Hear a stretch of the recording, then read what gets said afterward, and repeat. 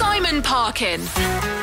BBC Radio Somerset. So it's 18 minutes past 1. It's a lovely sunny Thursday afternoon. Now, close your eyes and have a think. What does this conjure up in your mind when you hear it?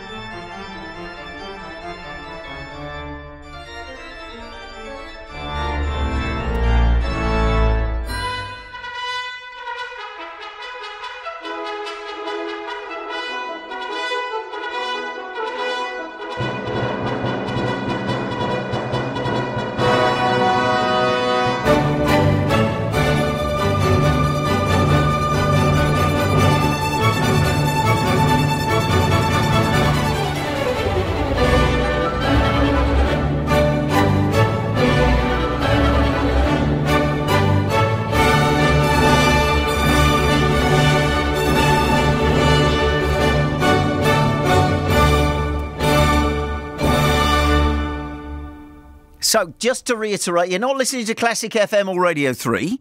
This is BBC Radio Somerset. But there you heard Mozart's Eine kleine Nachtmusik, Bach's Toccata, William Tell Overture by Rossini, Beethoven's Symphony No. 5 in C minor, and the Overture from The Marriage of Figaro by Mozart. What did you think? Did you think, yeah, classical music, when's he going to get another Queen song on? Get a bit of take that on. Or did you think, oh, I love classical music, that's what I need to relax me and chill me out? Did you think, well, it's not for me, it's for posh people who've got lots of money? Well, here's the thing. Whatever you thought about classical music, we've got a man who is going to tell us everything we need to know about the fact that it's for everyone, and there are so many interesting stories, particularly the ones about the composers. Pianist and conductor Robert Emery is here to change our minds about the stuffiness of classical music. He's got a new TV show. It's called Classical Connections, and he's here with us now. Hello, Robert. Good afternoon, Simon. How are you doing? Really good, thank you. And it's lovely to have you here. And what a brilliant idea for a TV show, because I can remember when I was much younger, when the Last Night at the Proms was coming on, I always think, oh, it's that classical music that I don't quite understand. But when did you embrace classical music? Oh, when I was about 7 years old, I started playing the piano. So, I've been at it, almost all my life, really, and I love it. And the thing about classical music is it's everywhere. All modern pop music, all modern rock music is made up from the original classical chords that were created by the classical masters. It all stems from that music.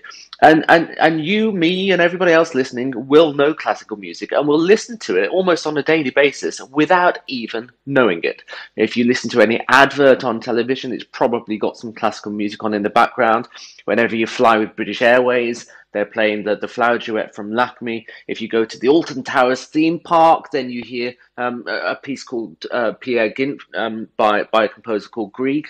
And it's all around us, and we just don't realise it.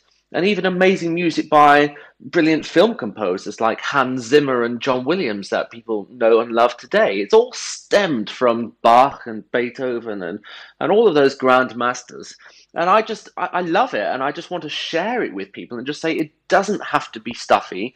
I'm a bloke from Birmingham who grew up with classical music, and you don't need to be a multimillionaire to enjoy it. And that's what Classical Connections is all about. Well, in the first show, you mentioned there Grieg, and Edvard Grieg is the star of the first episode, and you explain so well, we've got a clip here, where you explain so well about how much we know without knowing we know it.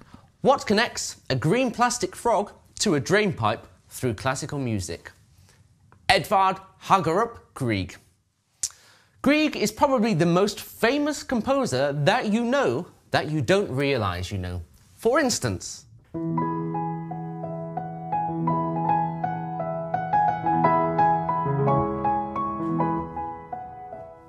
From that morning to this.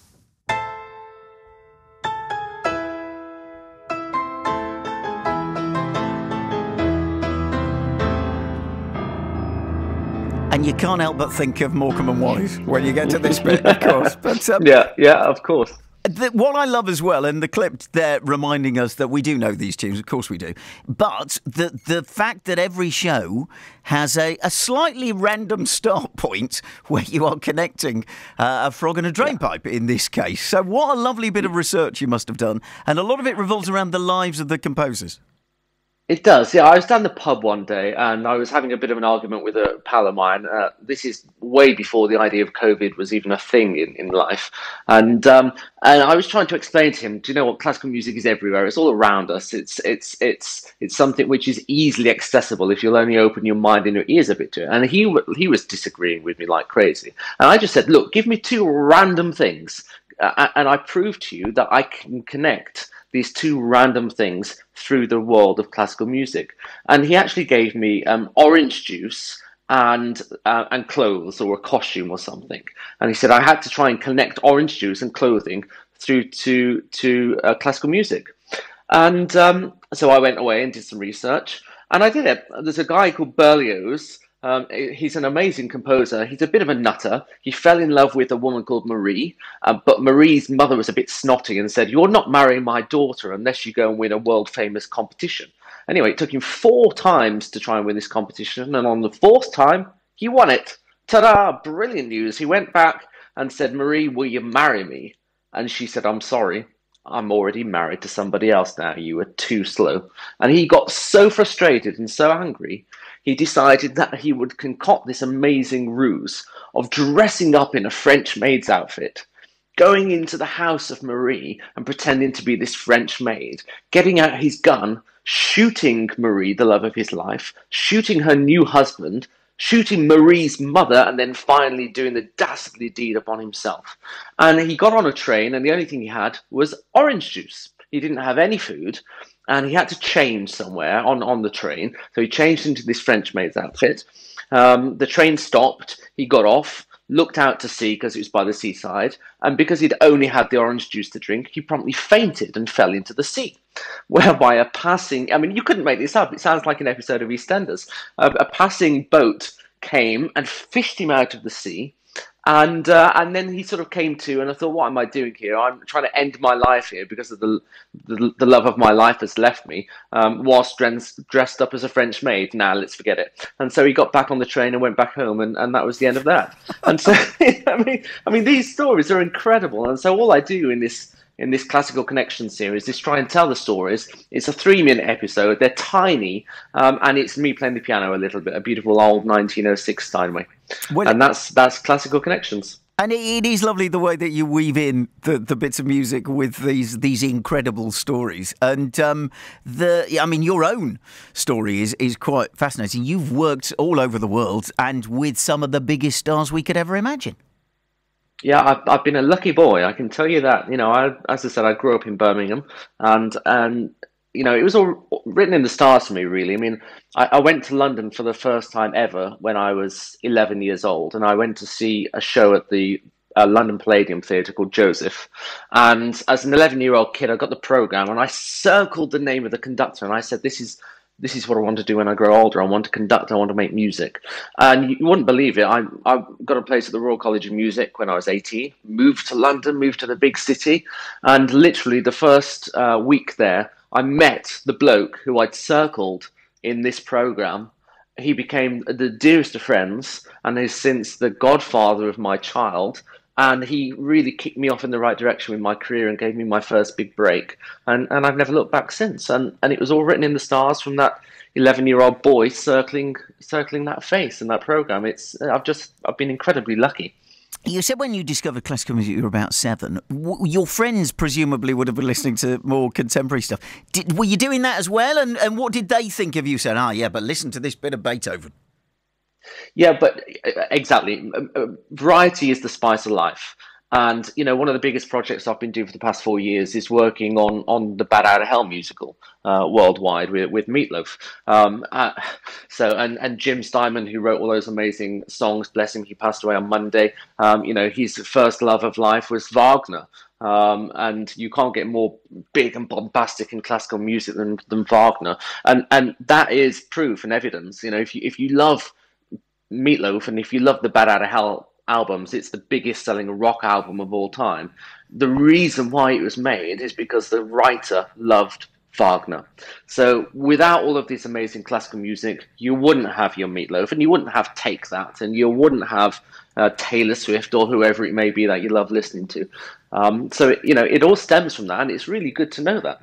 Well, also, what's lovely is that the people that you're working with, you mentioned there Meatloaf and Jim Simon, whilst we can see the classical influence, you don't think of them as classical. So you've got Stuart Copeland from The Police, who you've worked with. Obviously, Russell Watson, you've done a lot of work with, who we do know of as being a classical singer. But it's merging the styles, isn't it? And that, I guess, is how it works best for all of us.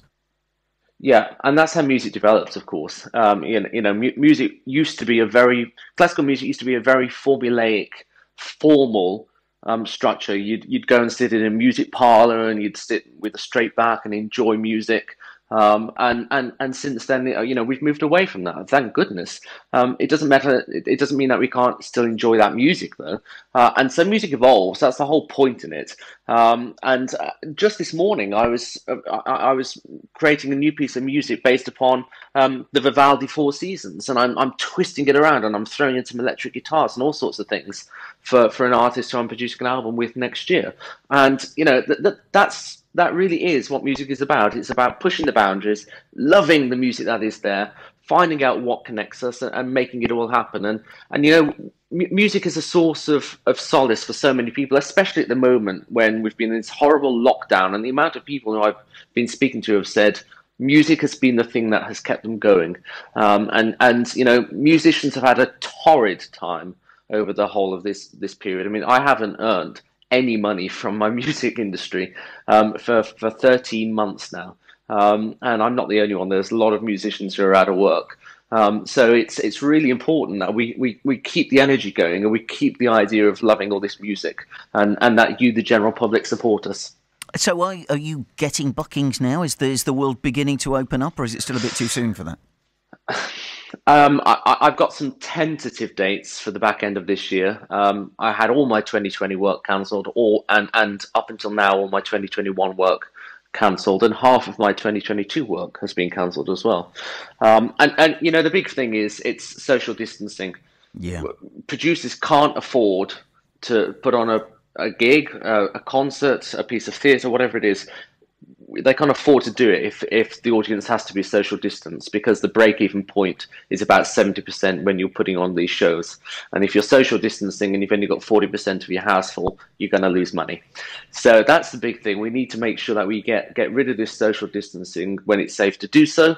And then we need the confidence of the general public to go back into the venues and buy the tickets. And because believe you and me, we are so ready to perform for the public again. We can't wait to get back out there.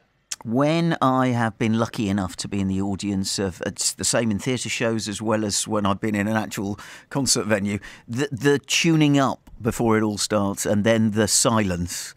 I love that moment. When you're there, baton in hand, what's it like for you?